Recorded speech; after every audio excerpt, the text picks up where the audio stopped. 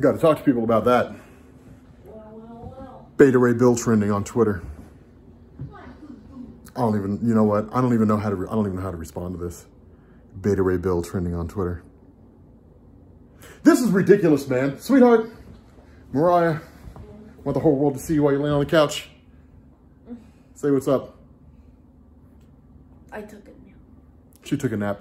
Beta Ray Bill is trending. Dude, this is actually kind of beast, right? This is actually kind of beast. Because okay, here's the thing about Beta Ray Bill, right? Like, Beta Ray Bill, in some ways, is kind of this unsung hero of Marvel. And in other ways, he's kind of dumb, right? I mean, like, it's cool. So here's the cool thing about this. They can make some amazing stuff with Beta Ray Bill, right? Here's a really good example. There's this story by Kieran Gillen called Beta Ray Bill God Hunter. And I think it starts in Thor issue number 337.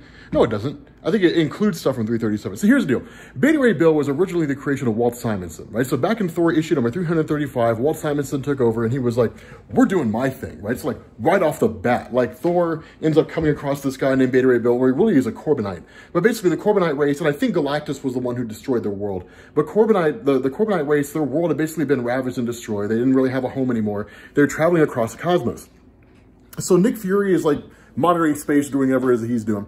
And like he sees this like huge herd or whatever it is, this huge caravan of vessels that are passing by Earth. And he's like, what in the heck is this? So he's like, Thor, go check it out. So Thor gets there, gets in this huge fight with Beta Ray Bill. And it's just like, dude, this is kind of nuts. So eventually like Beta Ray Bill overpowers Thor and then takes his hammer. And it's like, holy shit, man. Like he's the first person to pick up the hammer of Thor. Like I remember like reading about that. I wasn't alive at the time that it came out, but I remember reading about that. And it was kind of nuts. It was like, so there's this guy who can wield the hammer of Thor. Like, it's kind of crazy. Like, if you go back and look at the letters pages, people were freaking out. They were like, oh, dude, holy cow, man, this is nuts. Some folks were losing it because they were like, only Thor should be able to wield his hammer. And they were losing their minds because they don't like change. But then other people were just like, this is awesome because new things are better than old things that don't change. So it was badass to see, regardless of the circumstance. Eventually, I think Odin has Thor fight Beta Ray Bill to determine who it is that's worthy. And I think Beta Ray Bill thrashes him. But ultimately, Beta Ray Bill ends up getting Stormbreaker. He ends up getting like his own hammer, basically, and then went forward as a hero. And it's cool, right? There's like this brotherhood between him and Thor. Anyway, so fast forward to like whenever, and Kieran Gillen writes God Hunter, right? So Thor's like sitting around one day, or I'm sorry, not Thor. Beta Ray Bill's sitting around one day, and he's like, you know what? Like, I'm gonna destroy Galactus. Like, I'm gonna kill Galactus. And it's like, but like, why though? Because I mean, yeah, sure. I mean, he led to like the destruction of your race's home planet. So, I mean, I guess if a person showed up and burned down your house, you'd probably want to kill him too. But at the same time, it's like, but I mean, it's like Galactus though. So, I mean, this isn't a guy that you beat with punches, right? You're not going to like run up on him with Stormbreaker and just like pummel him to death. It'd be funny, but that's not how that works, right? I mean, I think it'd be hilarious to see like Beta Ray Bill show up and just pummel Galactus to death with his hammer, just like beat on him like a nail. But that's not how that works, right? So it's like, okay. Anyway, so this whole thing goes down. Beta Ray Bill ends up finding the location of Galactus. Galactus is like feeding on, like getting ready to feed on this planet. Beta Ray Bill blows it up. And it's just like, damn, son, like he just destroys a world. He's like, screw you, man. I'm going to wipe out this world so you can't feed on it. It's kind of nuts. So anyway, the battle goes on. Like, ends up Galactus goes to like another planet with this group called the Ethans or something like that. It's like I''Than. Ethan, I guess is how you pronounce it. And Beta Ray Bill like targets the world by like releasing this plague, you know, and like there's all kinds of crazy stuff that goes on, but it's nuts, right? Like there's one point in the story where Beta Ray Bill isn't worthy anymore and he can't lift Stormbreaker. And it's just like, damn. So like dude, Beta Ray Bill's kind of nuts, right? He's kind of cool. Here's a question you have to ask. If Beta Ray Bill is going to be in the Marvel Cinematic Universe, how's all that going to play out, right? It's a perfect way to introduce Galactus into the MCU, right? Because I like the fan theory. Somebody on Reddit came up with it. It wasn't me. I kind of wish I had. But somebody came up with this really good theory where they said that Galactus, I'm sorry, not Galactus, when Thanos blinked out half the life in the universe, because he's not an idiot, and because, like, it wouldn't, like, the plot in of itself didn't make sense, right? That's something I never understood about Infinity War, right? Thanos is like, I'm going to wipe out half the life in the universe. It's like, okay, Thanos, well, what about, like, what are we going to do in 100 years when, like, half the life comes back? Then, like, are you going to wipe it out again? Like, how are you going to fix this massive plot hole that nobody thought about in Infinity War because everybody was obsessed with how good the movie was? Like, the theory is that, like, Thanos basically created Galactus, and Galactus is going to, like, basically continue the campaign of, like, consuming worlds and so on and so forth. It's an awesome theory, and it definitely fills in that giant plot hole that was left in by the writers. But, nonetheless, it'd be a great way to introduce him, right? Like, the Corbinites are a race that are out there now, and like Beta Ray Bill's home world was destroyed by Galactus, and now like he's out on a quest for revenge or something like that. Or Thor just discovers him, you know, and like they get into a huge fight. But I don't know how you do it. I don't really care how you do it. What I do know is the Marvel Cinematic Universe needs Beta Ray Bill. Like, you need Beta Ray Bill in there, right? Because here's the thing. Watching Avengers Age of Ultron, I think they screwed the pooch when they let Vision pick up the hammer of Thor, because it's like, who cares? It's Vision. He's an android and he sucks. Like, Vision's okay, but like, the only thing he ever really did that was significant, he only ever did three significant things in Marvel Comics, right? The first thing he did was turn on Ultron. The second thing he did was have kids with Scarlet Witch. I don't even know how that happens. And the third thing he did was like lose his identity and just go back to being like a regular android, right? Like, Vision's not that great. And so like, in the movies, when they're like, well, we're going to have him lift the hammer of Thor. It's like, but why though, Joss Whedon? Like, why would you do that? Because it's kind of dumb. Like, I think it would have made more sense if Captain America had been the first one to wield it, right? Because that was a beastly ass moment. I remember sitting in the movie theater when Captain America lifted the hammer of Thor, and it was nuts, right? Like literally Thanos is like getting ready to kill Thor, and it's like, oh dude, Fat Thor's gonna die. Like, this sucks, man. You know, and it's like, and then like out of nowhere, the hammer just like conks Thanos over the head, and I was like, oh my god, no they didn't. Like somebody goes to pick up, and I'm like, oh my god, no they didn't. No they didn't, man. And like everybody in the theater was like, no they didn't. You remember that, sweetheart?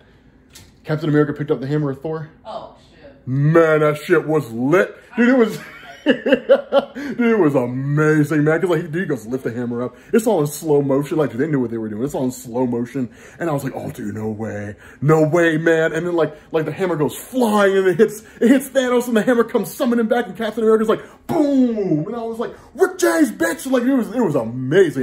That's what he should have said. Honestly, like every time he hit Thanos, he should have been like, Rick James, and just whooped his ass. Dude, it was amazing. I'm sorry if I'm so excited, people, but it was an exciting moment in the movie. We're not even talking about Beta Ray Bill anymore. It was an exciting moment in the movie. Even now, I go back, because I know you guys do the same thing. I go back and watch the video on YouTube, right? Because I'm just like, all right, that shit was lit. It was pretty amazing. But nonetheless, for Beta Ray Bill in the MCU, look, here's the thing.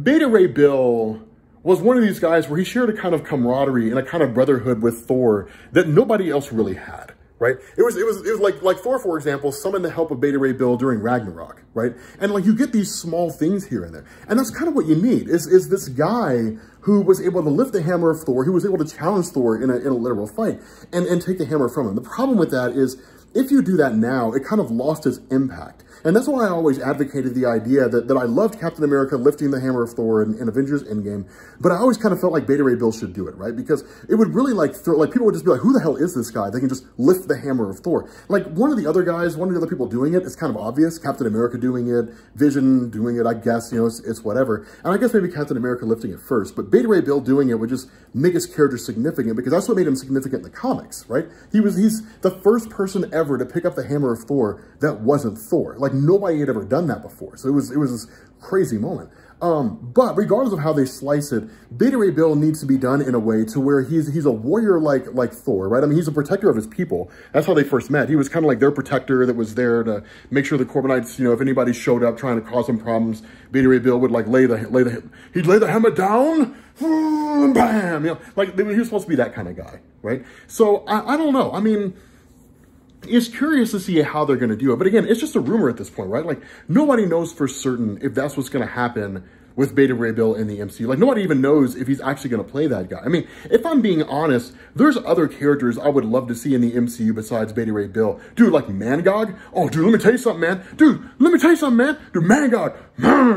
Mangog is a hoss, right? Like, dude, here's the thing, man. Mangog, like, we don't even know his real origin, right? Like, all we know is that, like, Odin did something and basically wiped out a whole race. And so, like, their collective anger and rage coalesced into, like, a singular being. Dude, when Mangog shows up, it's curtains. Dude, it's drapes. Mangog was, like, the only person that Odin was ever afraid of, right? Like, that's the way it's always been in Marvel Comics. Mangog shows up and Odin shits his pants. And it's just, dude, it always went that way. And, like, that's kind of what you need, right? Like, Hela, like, here's the thing. Hela, like, shattering the hammer of Thor, okay, cool. Like, that's nice and pretty and everything, but, like, Mangog would just, like, lay waste to Asgard. Like, it wouldn't even be fair. Like, dude, Thor would get crushed, and not even by a little bit. Like, he wouldn't even stand a chance in the first place. Like, that's what I'm saying. Like, dude, give me some Doctor Strange villains like Zom. Dude, here's the thing. There's one point in the comics where Doctor Strange is like, dude, if Zom ever shows up in our universe at full power, everyone's gonna die. Like, literally everyone's gonna die. It took the Living Tribunal to lock Zom away. He was just that damn powerful. Dude, Zom was nuts. He was like this crazy looking thing. They like locked his hands up so he can't like use magical power or anything. He's like this crazy looking demon entity, but like he's super powerful. But here's the thing, like I want to see Christian Bale play Mangog. That's what I want to see. Thor, Love and Thunder, I want to see that. Because like Mangog shows up. Man, you guys think Thanos with the Infinity Gauntlet was impressive? Man, he's nothing compared to Mangog. Mangog's like this indestructible, immutable force of destruction, right? He's just rage incarnate. It's amazing. Like, it's absolutely awesome. Anyway, Beta Ray Bill in the MCU is probably going to be cool. I don't know. It depends on how they do it. The Marvel Cinematic Universe hasn't failed yet. And so I guess we'll just see, what happens. What? They haven't failed yet. Yeah, I know. Oh, okay. I thought you were like, but like that Incredible Hulk movie, though. Like, I don't know that. I don't know if that's what you were going to say. But I'm excited. I'm very excited, people. Let me know down in the comments section what you guys think. And yeah, I will catch you all later. Peace.